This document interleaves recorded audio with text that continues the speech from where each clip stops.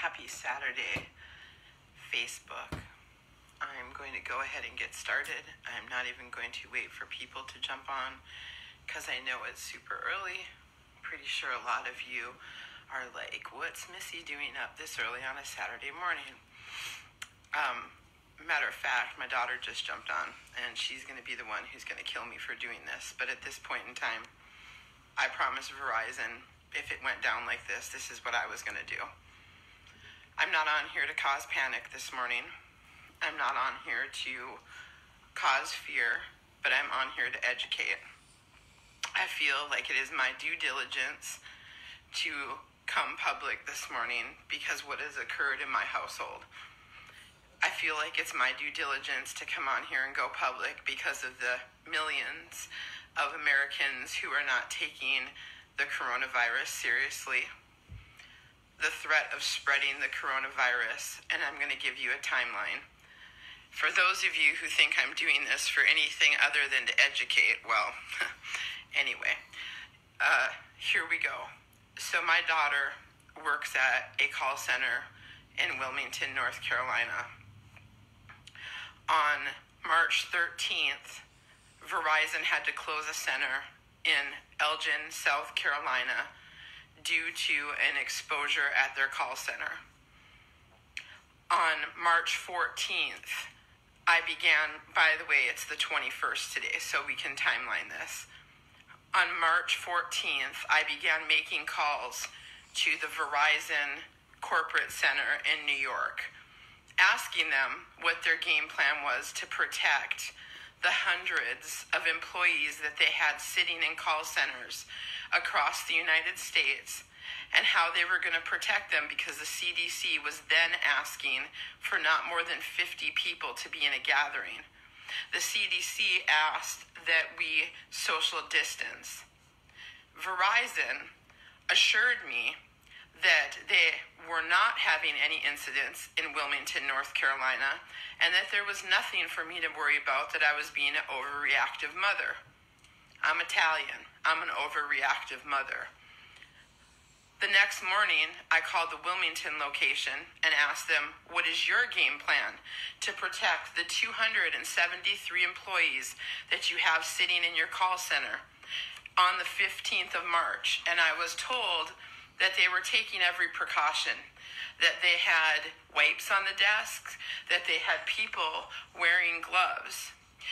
I called the corporate office again that Tuesday. I called the corporate office every single day. I went to the point as I threatened my daughter and told her that if she left this house and went to that call center, that I was going to put her out of my home because of the fear of her bringing it into the house. Well, it came into fruition. So yesterday afternoon, I was sitting at my desk. I work from home.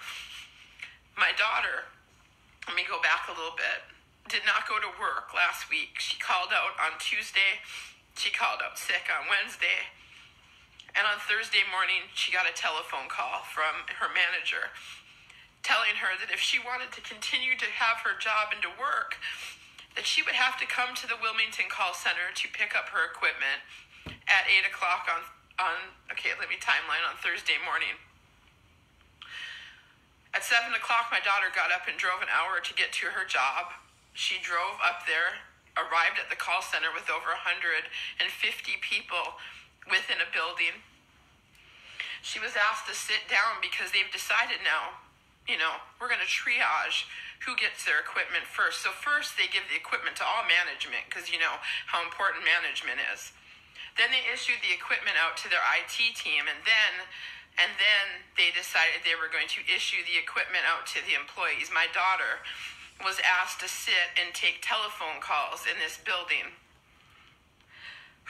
for almost 6.5 hours before I lost it and called HR and said, you promised me you would not make my daughter, who's got asthma, who's got compromised lungs, and make her sit in that building. I want her to have her equipment now. They assured me again I was being an overreactive mother. Yesterday evening, I was sitting at my desk, working, and my daughter walked into my office with a look on her face And I promise you that no mother should ever have to see her child's face with an email in her hand stating, and I'm going to read it, okay? I don't know if I can read it and go off the thing. Stating that they were closing immediately the Wilmington call center. Now, mind you, 270 people are being told they have to go to work every day and sit in this call center, even though Verizon has the capability to send every single one of these people home, because they made a statement Friday. The president of the company made a statement last Friday that serving their customers was their most important thing.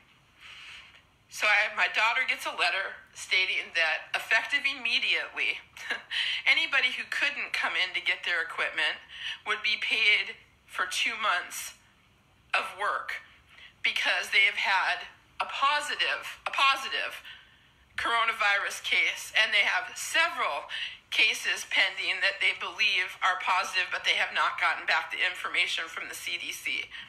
So yes, ladies and gentlemen, I'm on this live this morning because my daughter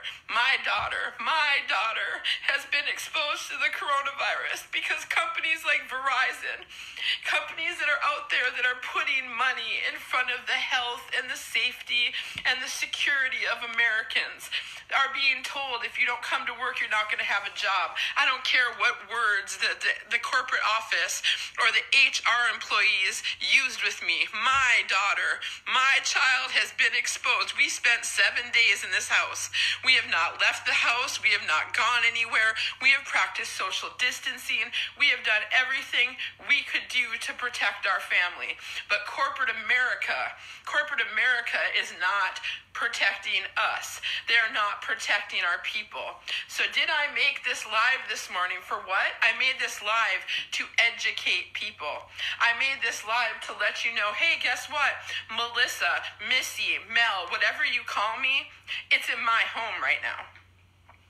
It's in my home. So those of you who think this is some joke, those of you who think it's no big deal, I just got off the phone with UNC Chapel Hill, and the nurse up there had the audacity to tell me it doesn't matter how good my insurance is. It doesn't matter how much money I make a year. My daughter, despite being exposed, will not be tested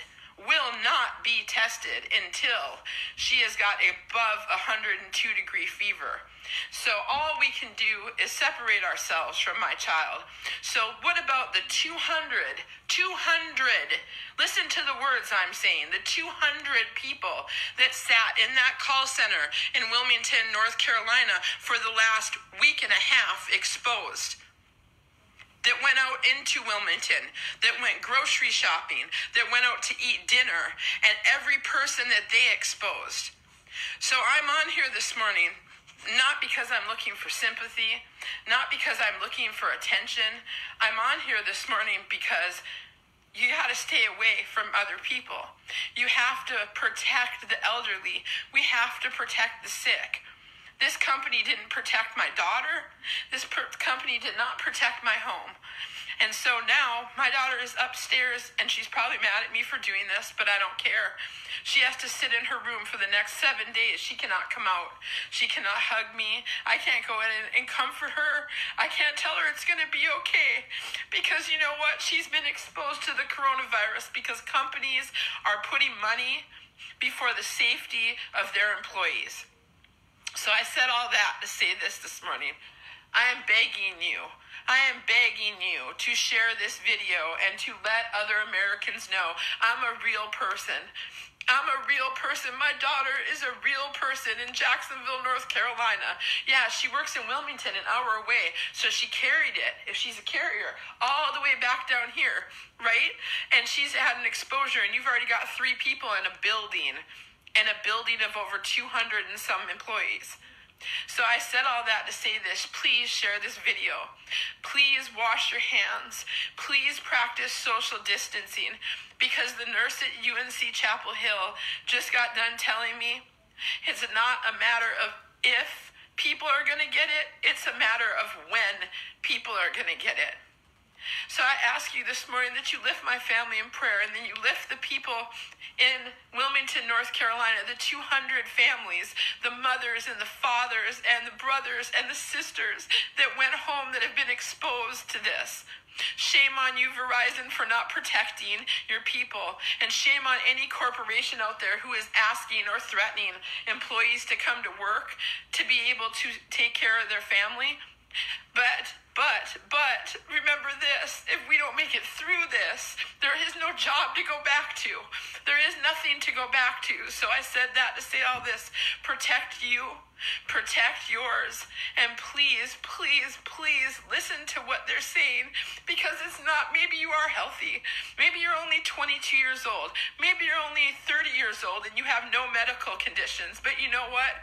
I have a dad in Upper Michigan who's on dialysis. I have a daughter who's upstairs, who's been exposed, who's got a lung condition. So with that being said, I did that this morning, not to hurt anybody, not to hurt my daughter. I did it so maybe someone out there will take this seriously. So maybe someone will choose not to leave the house today.